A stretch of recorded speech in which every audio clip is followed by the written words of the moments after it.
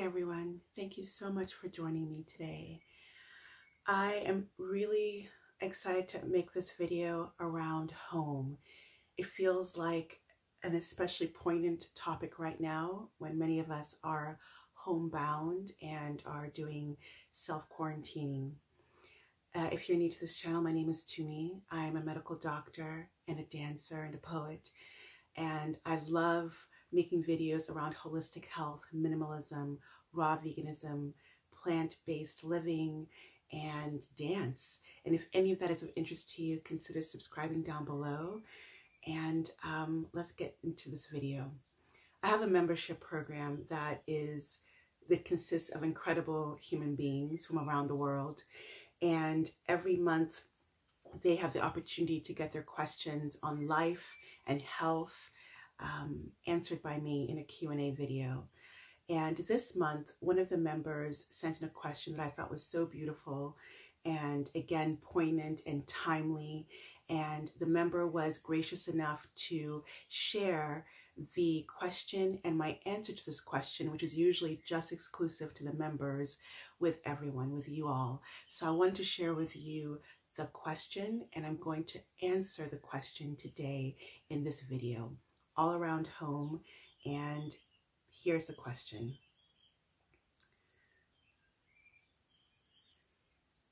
What does home mean to me? She's asking me, what does home mean to me, especially in the physical realm? Is it important for you to create a home with things? How do you connect practicing voluntary simplicity with creating a beautiful home for yourself and your lovely family? She said a lot more, but that's the meat of the question. That's the heart of the question. And she wraps the question up by saying, how can I bring desire of living a more simple and vibrant life together with my fear of letting go of the life I'm used to, which in some aspects is attached to things? So it's a multi-layered question. And usually the questions I answer are one question, and then I get to go deep into it with the members in the Q&A video. But this question had lots of facets in it. I'm going to answer it as best as I can in a short video today, and I hope that it is of help and support to you. What is home for me? She asked this question also because she's seen a lot of my videos on voluntary simplicity and minimalism that you can check out on this channel.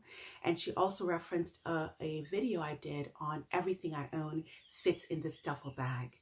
And I will link that video at the end of this video or in the description box below. And it's true, everything I own does fit in a duffel bag. Now it fits in a duffel bag, and with my baby's stuff, it fits into a duffel bag and a small little backpack for his cloth diapers. But really, nothing's changed ever since we had the baby, and we've been renting a beautiful space in the Canary Islands for the past 6 months. Everything I own still fits in that duffel bag. So how do I keep being minimalist while creating a home that I love? What is home for me? I did a dance, and I wrote a poem and created a dance from the poem. I create healing dances and poem dances, dances that are crafted from my original poetry. And I created this poem dance years ago, even before I was uploading regularly on YouTube. If I can find that video, I will put that in the description box below. You can check it out. But the poem was called I Am Home, because that was the answer, and that is the answer to this question. My body, my spirit is my home. My first trip was when I was about 2 months old. My beautiful mother had me. She's Nigerian, and she had me while she was in America. And 2 months later, when I was very little, 2 months old, we boarded a plane and went back to Nigeria, where I then spent the rest of my childhood up till about age 12 in Nigeria before we came back as a family to America. My point is, I started traveling internationally very, very early on in my life. And I've traveled a lot in my life. And I've been blessed to travel and do work, volunteer medical work, paid medical work, paid dance work all around the world. For the past 5+ years, me and my sweetheart have been living on the road and traveling throughout the world without a home of our own to root down in. Now we're basically based in the Canary Islands, which we love. But what I found through traveling this way is I am my home. The places I stay can look different. Most of the time we were in an Airbnb or in a family member's home or camping. Whether it was a tent, a 5-star hotel, a humble hut, a loved one's bedroom, it didn't matter what the home looked like. The home was really with me. And that's what I've really found through the years. And that's actually helped my voluntary simplicity minimalist journey to understand that it's not the furniture or the things that make my home, that it's my home of my body, of my spirit. And that's why I actually spend most of my time and my resources honoring the body and the spirit that's me, honoring this home through meditation, through prayer, through movement and dance, through feeding my body the best food that I know is on the planet to give it. So when we begin with the idea that we, the vessels of our body and the vessels of our mind and spirit, are our true home, it becomes a lot easier to let go of stuff because we're not so attached to stuff defining our home. I hope that makes sense. That being said, beauty is so important to me, and having a physical space that is beautiful means very much to me. It calms my spirit, it pleases my eye, it uplifts my heart, and I feel like it also uplifts the hearts of my family and those with whom I live. So that being said, while being minimalist, it's really always important to me to have a few things, essential things that I feel like might not be essential in the sense that I won't die if I don't have them, but again, they bring beauty to my physical space. Some of these things include having essential oils that I can burn and give off a beautiful scent, having some sentimental jewelry that I will hang in different places in the home, and when I look at that, I'm reminded of the loved one that gifted me that jewel. Right now I have my coral necklace from my father, some beautiful earrings from my mom, and I have that out in the space so I can always see that. And it brings, again, joy and beauty to the space. What else to share around this topic?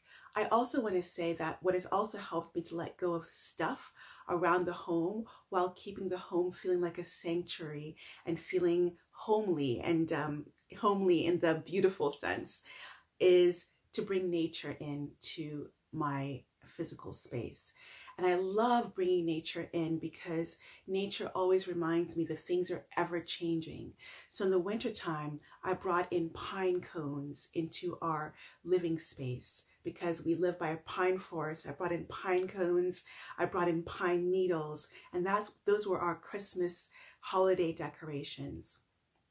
Now it's beautiful springtime, and I'm bringing in the flowers from the trees, the almond flowers that are dropping from the trees. And that now is a decoration for our home. I always have plants available. We have a spider plant just off the camera here that always brings oxygen and beauty into our bedroom space, which is where I'm living, which is where I'm doing this video right now.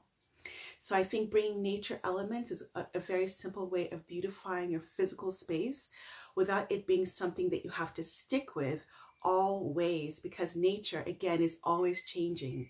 So when that pine cone got old, those pine needles shriveled, I made a beautiful pine tea, and then I let it go into nature. I composted it and brought in another element in from nature with the turn of the seasons. So this is how I also do that. Some practical ways of how I beautify the home without buying more stuff.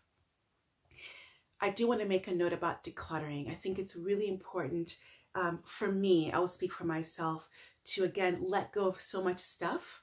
And the way I was able to do so, one of the tips I have that I talk about in my book, Delicious Healing, is taking pictures of sentimental items that I'm ready to now let go of. This did not resonate so much with this particular person who's asking the question, but it might resonate for one of you. I remember having this beautiful dress that I loved, but I knew it was time to let it go. So I took a picture of it to remind myself of it, and then I let it go.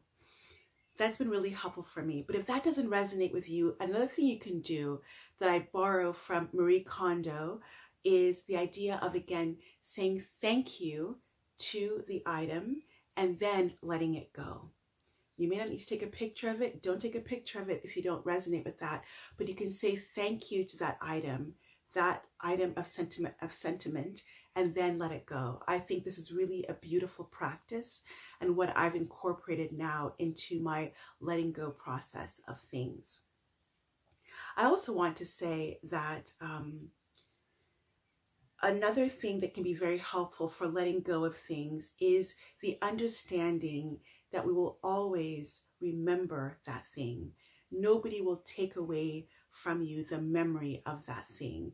And more importantly, the memories that are associated with that thing. Because many times it's not the thing we're attached to or that we want to hold on to. It's the memories we made with that thing, with that dress. My wedding dress, I remember, and now I sold that wedding dress and I don't miss it at all because I have incredible memories and I know that that cannot be taken away from me. And I also have beautiful pictures of that dress and me in it. But reminding yourself that you will always have the memories and the imagination of those things that will never be taken away from you. That, I think, makes the process of letting go of what no longer serves that much easier. I'm going to take a look at my notes to make sure I haven't forgotten anything I want to share.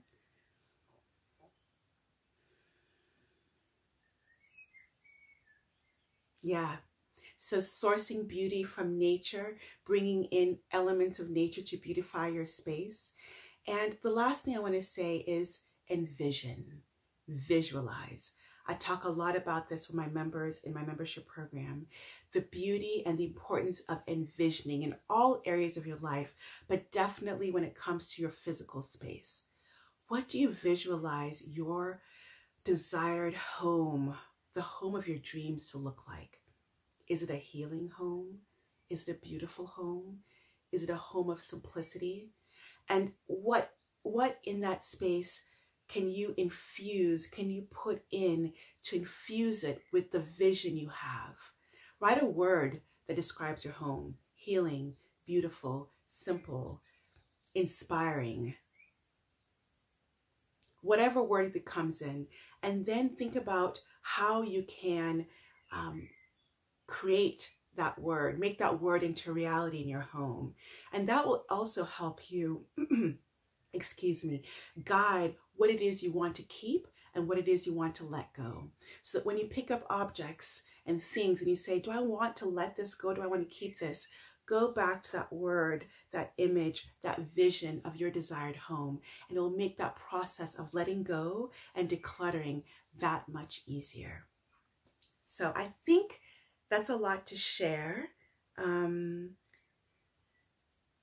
If you're interested in the membership program, please check the link down below. I'll leave a link to the membership down below.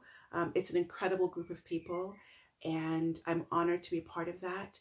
And again, questions get answered every month, as well as much more. You get healing dances and meditations from me, as well as motivation, accountability in terms of creating your delicious life. That's why I call the membership program Your Delicious Life. I hope that this topic around home was of resonance to you. I hope that what I shared was of value to you. If you liked this video, please give it a thumbs up. Share it with anybody you think might benefit. Subscribe if that resonates with you. And I send you so much love wherever you might be, wherever you call home, reminding you that your true home is right here, is your body and your spirit. Start with that, honor that every single day. Take care.